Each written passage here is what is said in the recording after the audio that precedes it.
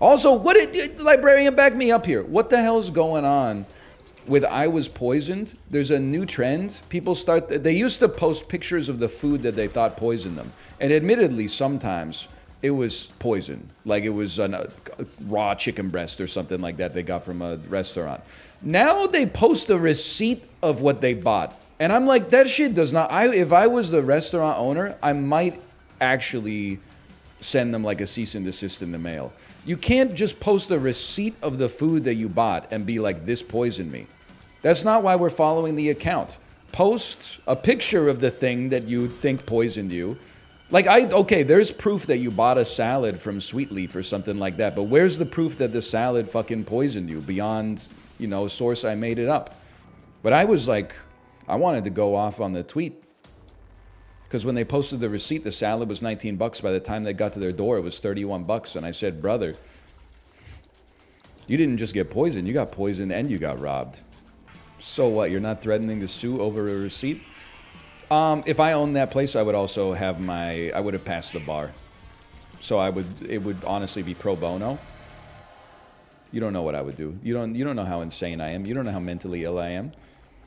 Yeah, post some more blurry photos of diarrhea, please. That's why I'm following the account. Like, you know, it's not that I find it pleasant to see. I just find it funny to see. It's two very different emotions. No, I like when they post the food. But the best I was poisoned reports, it's always like, I ate this thing, it made me sick, and then I went back for more the next day, and now I'm violently throwing up. That's the dream, man. More of those, please. Diarrhea is already blurry. Honestly, I never really thought about it that way. That's a damn good point. Switch topic, please. This is just like, you know what, it's Cine to Nerdle. We have to do this once per stream. I talk about diarrhea every stream. Then someone says, why are you talking about diarrhea? And then I say, why are you still here? Some people are allergic to vibes, bro. They always got to throw the vibes off. I don't get it. I would honestly say one of my great skills, maybe it could keep me alive during like a post-apocalyptic situation. I am a vibe respecter. Maybe not respecter, let's call it preserver. I am good at preserving the vibe that exists in a situation when I'm introduced to it. Some people are vibe enhancers. Some people are vibe destroyers. I'm a vibe preserver. If I show up and you're eating edibles and listening to Thievery Corporation, I'm not going to blow that up for you. If you show up and you're listening to LMFAO and taking shots, I'll preserve the vibe. Status quo Andy? When it comes to vibes, sure. What if you became part of a cannibal cult? I would preserve the vibe. I mean, it's just me being true to myself. Many of you would preserve the vibe too, but you're just too cowardly to admit it. My ass is not getting eaten because I want to like be self-righteous in that situation. I would rather be alive. But like I would tell myself, despite the effects being the same, I would tell myself I'm better than the other cannibals. Because I would be like, oh, they're doing it because they want to. I'm only doing it because I have to. I would probably rise through the damn ranks too. I would be like, that guy looks delicious. Because if I'm going to eat a person, I want to be like high up on the totem pole. I don't want to have to eat any like human organ meat. I think, if me personally, if I had to choose, I would say probably like the thigh. I'd have to imagine the thigh would be close to the best. Brain, it's not my cup of tea. I'm not a sweetbread Zandy. Butt cheeks. Maybe. I mean, it's the largest muscle group in the human body, right? There's got to be some marbling down there as well, for most people at least. Ribs? It's crazy. I mean, this is too much. It's funny, the diarrhea stuff, I don't really care if people are like, this is gross.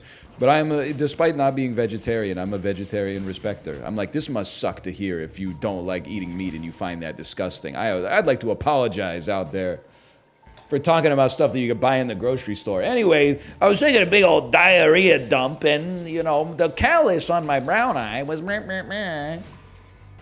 Vibe preserved. But I was going to say, it's crazy that, like, ribs taste amazing on every animal that I've ever had rib meat on. They really broke the mold at the butcher shop with that one. Chicken? I've had, I don't know if I had chicken ribs. I'm trying to think. I've had like chicken. Yeah, no, you know what? Of course I have. At Swiss Chalet, back me up, VIP Daniel. If you get a quarter chicken with the breast, you're getting some ribs. The chicken ribs are not all that, but could be worse. I'm getting one of my ribs removed this week that sits close to home. Info, are you Marilyn Manson? Or is this like actually a serious medical concern? In which case I apologize. I didn't know they were in there like removing ribs. You know what I mean? Like I didn't know that that's something that's done, I don't want to say routinely. I mean, as with everybody else talking right now, the only time I'd ever heard about it was the urban legend that Marilyn Manson got one of his ribs removed so that he could suck himself off. Which, if so, that plastic surgeon should lose their license and also receive a medal.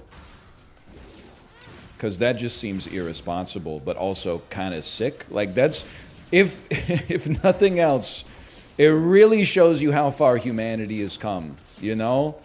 We went from fighting saber-toothed tigers just to like keep our species alive, and now they're like, oh yeah, no, sorry, I can't do Saturday. I'm having my ribs removed so that I can suck myself off. Like that's, you've conquered this planet at that point, I guess. Yes, hi, my name's Dr. Avis, Rent-A-Car, is maiden name, of course. Yeah, I specialize in a unique form of plastic surgery. It's dorsal rib removal for the service of my patients to suck themselves off and come in their own mouths.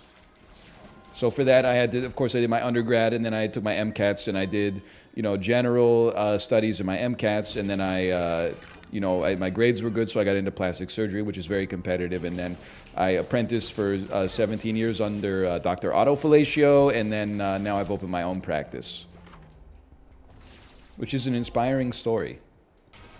Dr. Otto Fellatio, I'm dead. Baldur's Gate 3 really won Game of the Year when Spider-Man 2 gameplay is like this. Video of Dr. Octopus sucking himself off to completion. All it took, Macros, I know you're a VOD watcher now. I'm so back, okay? I had been one of Baldur's Gate 3's biggest haters simply because it's funny. Now I'm back on the side of the Baldur's Gate enjoyers because the tweets from the Spider-Man enjoyers are way more annoying. Baldur's Gate brought me back. Now, should it have won Game of the Year? No. It's well known that Lies of P got robbed in every possible way.